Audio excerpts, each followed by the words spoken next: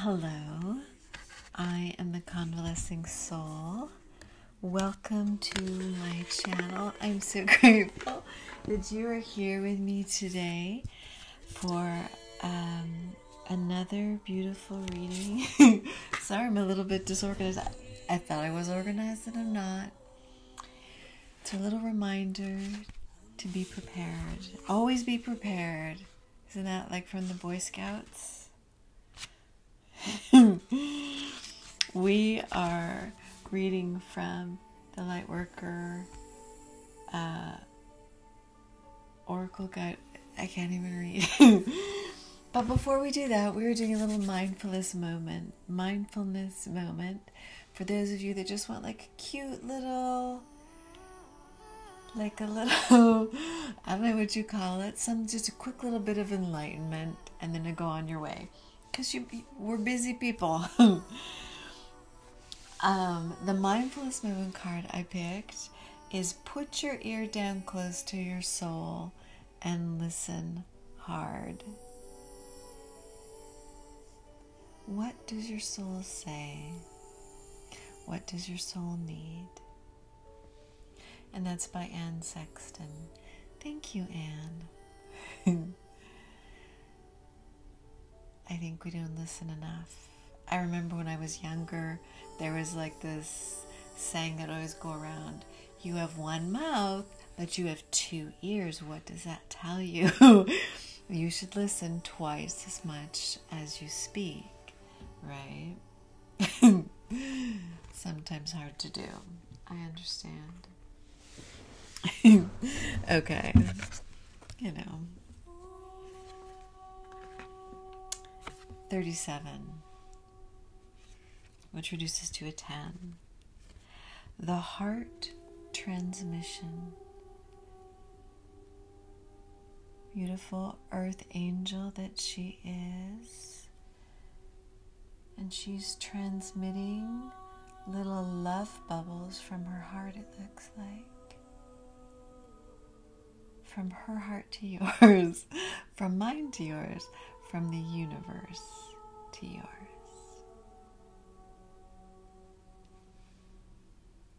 I know I've said it before, but I love that quote. I gotta figure out where it even originated from or who said it. But it's the saying that no matter the question, love is always the answer. Okay. Shall we read?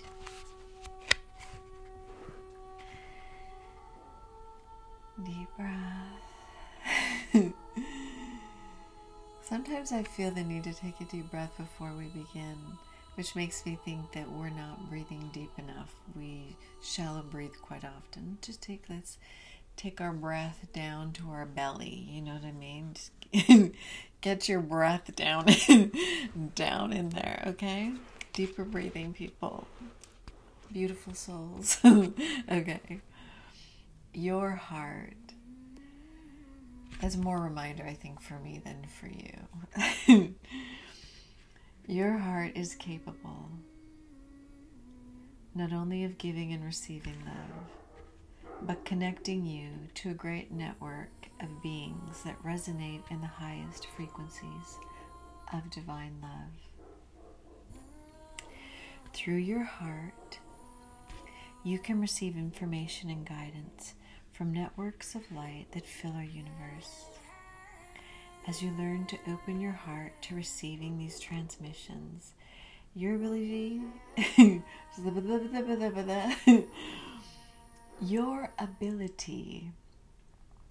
to work with group consciousness in a loving way increases. Can you hear my dog? He's confirming. You shall affect humanity in a loving way, influencing the collective, rather than allowing the lower frequencies of the collective to overwhelm you. Working with group energy is a leap on the spiritual path with risk, but also great reward in terms of empowerment to manifest your life mission.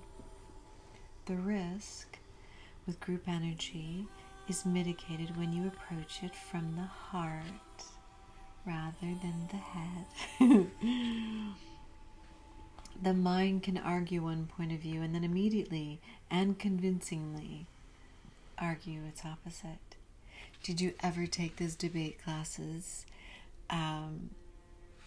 in school at whatever level? And often they'd say, okay, what is, your perspective or your point of view on this certain topic? Okay, I want you to argue the opposite. It's good. It's good to do that. Perspective is important. The heart, however, either feels something resonates or it doesn't. Whether or not there is a logical explanation for it, the mind can be seduced by those who tell you they have great spiritual power. But this will instantly trigger intuitive warning bells in your heart. For those with genuine power do not need to convince you of it. Interesting, right? The heart is the key to deciding where you offer your devotion, where you offer devotion to the group consciousness that loves you unconditionally. Your heart feels safe, loved, and an inner knowing of the rightness of that group for you, whether that group exists on the earthly plane or in a spiritual dimension. For as long as it gives you life, broadens your horizons, nourishes your truths, and empowers you to live your destiny, that group is serving you. If you do not experience these positive effects, if you feel drained, confused, or that your issues are not resolving as you work with this group, listen carefully to your heart and question whether it is indeed the right place for you to be. It is important to also work with groups that you can serve. Although you may love your family, for example, they may not be the group you can best serve. Perhaps those who are open, willing, and receptive to your spiritual gifts are outside of your family. Perhaps your family can benefit spiritually from you in the role of mother or son or daughter, but not in the role of spiritual mentor. On the other hand, some groups may want to feed off of you. I think of like little fish feeding off of you. Okay, anyways. But not learn to do so for themselves. They may wish for you to give them the answers to their problems. They may not be willing to develop the trust, courage, confidence, and empowerment that is required to take responsibility for their own relationship to the universe, which is needed so they can grow in soul wisdom through their life experiences.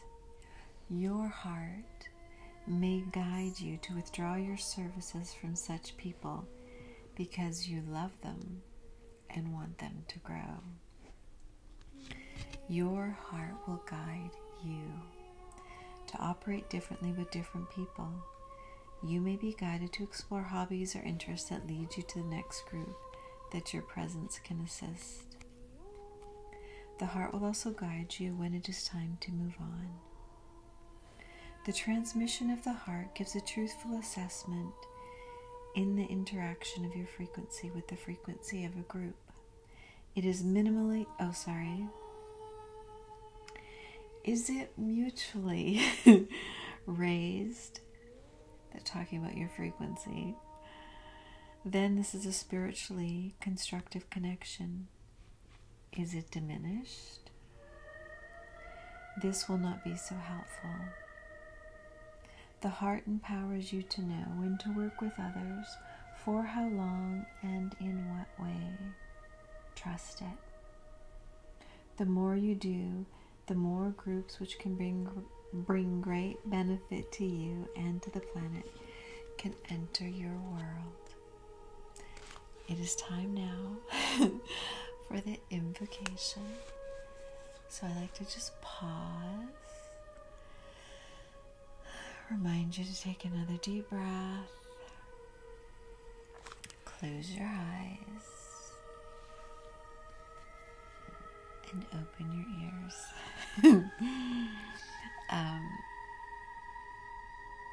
Whenever I teach young children, there's this cute saying I like to use. It's so cute. It's especially when they're like chatty. You say, "Tootsie Roll, lollipop, you've been talking, now you stop." Okay. The invocation. I have gratitude now for the heart transmission that guides me through universal love into the group consciousness that can best serve the greatest good and my own divine destiny. I ask for protection, insight, clear knowing, and clear feeling to guide me through the many groups that I will love and work with spiritually this lifetime. May all my group involvements be constructive. May love, light, and power increase in me and upon the earth through all group work, blessed by grace. May the unconditionally loving ones help all group endeavors attain spiritual success through my own free will and divine love. So be it. Okay.